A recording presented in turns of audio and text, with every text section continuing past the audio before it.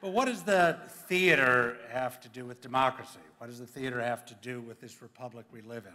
Well, it may be a coincidence, but I don't think so, that 2,500 years ago, democracy and the theater were invented in the same decade, in the same city. Is that because the theater created democracy, or was it because the democracy needed the theater? But what we know is that 2,500 years ago in Athens, there were festivals, the Festival of Dionysius, and there would be storytellers who would tell stories to the audience. 3 days they would gather on the side of the hill there and listen to these stories. And then somebody had the idea that rather than just telling a story to you, I should actually turn 90 degrees to my left and talk to somebody else on stage at the same time. Somebody invented the idea of dialogue. Rumor has it, it was somebody named Thespis, hence thespian. But when that little shift, 90 degrees to the left, happened, it changed everything. Because to start with, it changed the relationship of the audience to the stage. Suddenly, I'm not the authority who's telling you the story, who owns the truth, who's telling it to you, and you sit back and you receive the truth. But rather, I'm one of two people up here talking to each other. And we know the theater, right? It's conflict. Two people with different points of view. So suddenly we're saying the truth doesn't belong to any one person.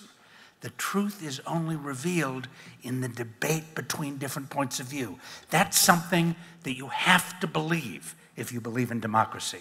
Otherwise, you're just pretending to believe in democracy.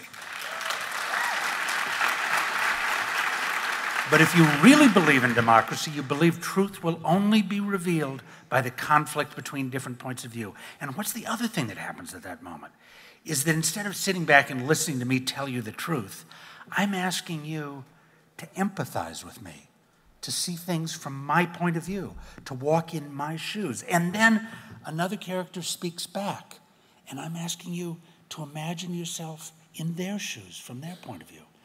That act of empathy, of imagining what it looks like to somebody who is not you, imagining what it looks like from somebody else's point of view, is the key emotional act that we have to make as citizens of a democracy. Again, if we don't do that, if we don't imagine the experience of other people, we're not really believers in democracy. We're not really citizens. And a couple of examples from my life of seeing this.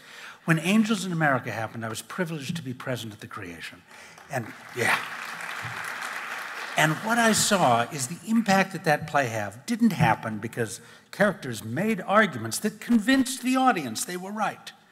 The reason that it had an impact was that after 7 hours, people walked out of the theater and found that they had identified for 7 hours with people who were actively, proudly, complexly gay.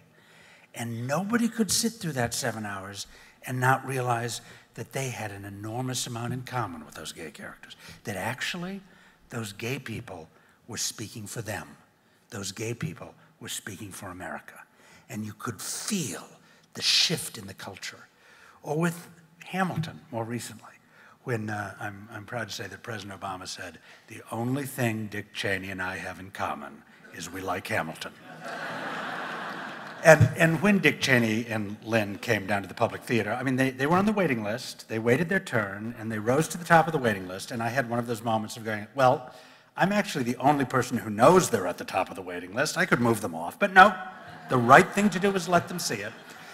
And then they saw it, and they loved it, and I had a crisis of conscience. I felt like I must be doing something wrong. And what did I do whenever I have a crisis of conscience? I call my rabbi, Tony Kushner, and I explained to Tony. And he reminded me of verities, as rabbis are prone to do. He said, no, Oskar, you're misunderstanding the point of theater. Of course, Hamilton contradicts many things that the Cheneys believe. But the point is, they had an experience of identifying with and loving people of color and seeing those people as owners of this country, as creators of this country, and that experience is deeper than their ideas. That experience is their human experience, and that's going to worm in there like a virus, and that's how people change. So I just want to say, in a every culture has art that cannot be supported by the market. In our culture, a democracy, the people should be supporting the art, not just the market. And that's what the National Endowment for the Arts stands for. The idea that the culture belongs to everybody. It's not just the possession of the wealthy or of the educated or of the urban. It belongs to everybody. And if you share that belief with me, go to artsactionfund.org and show your support. And remember, it just takes a couple of minutes to write your congressperson, and they pay attention when you write or when you call. This is not a Democratic issue with a capital D. It's not a Republican issue with a capital of R, but it is a small d Democratic and a small r Republican issue. It's a human issue. It's an American issue. Thank you for being here. Thank you for supporting this. Yeah, Oskar Eustis. Wow, what a good speaker.